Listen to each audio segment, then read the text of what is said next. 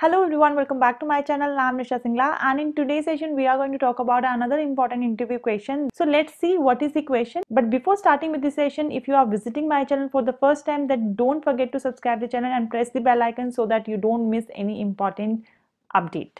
So now let's start with the session and let me explain you what is the question and then we'll see how we can solve that. So the question is something like we have to arrange the words by their length in a sentence, and you can also say we need to arrange the words in the ascending order. So suppose we have a string of something like this, like React is a library. So now we need to arrange this complete sentence or arrange its word by their length. So the output I am expecting here is, so length of every word I need to check. So here the output should be something like this. Okay, so let's see how to solve this one. To solve this problem, I'm gonna use few methods. The one is the split method, which basically a string method which basically used to convert your string to array. And then I'm gonna use sort method that will basically sort the array. And one more method I will use, and that is the join, which will do the opposite of split. It is going to convert my array to string. So with the help of these methods, I'm going to resolve this question. So let's see. So quickly let's create a function and give it any name. As of now, I'm giving it a name of reverse string.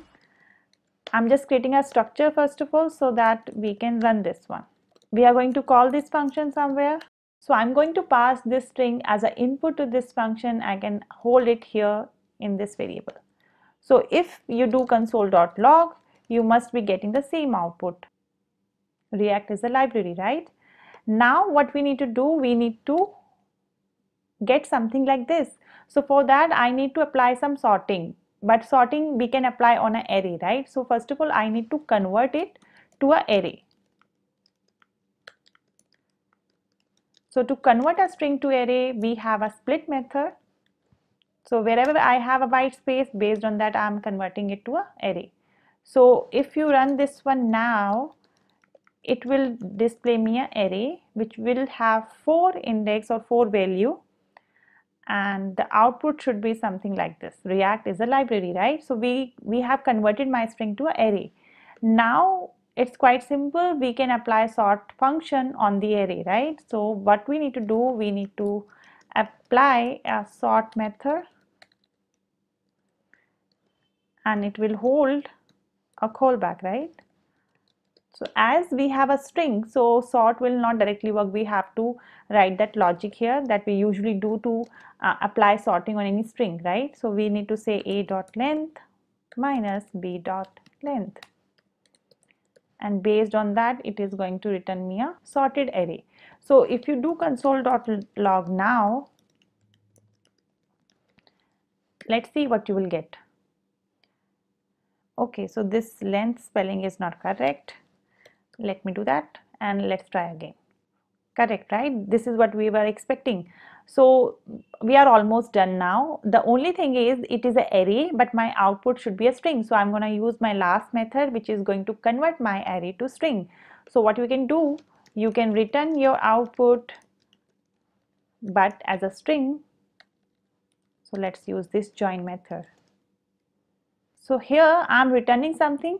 So just to print it, let me do console.log as of now. So when you will run this one, you should get the output. So this is the expected output, right?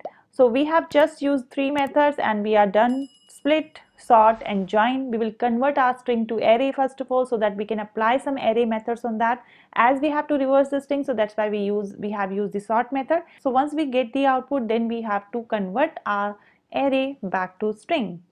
Sometime like I have converted it to ascending, right? Ascending order. If you get a requirement of descending order, then all you need to do, you just need to do the opposite of this one. So this is for ascending, and if you have a descending requirement, then in that case you just need to say b dot length minus a dot length. Rest of the logic will remain same. So here you can see we get the opposite of that. So this is the descending one. So just a simple change and you will get the output. So this is how I have solved this question. If you have some better approach, do let me know in the comment section.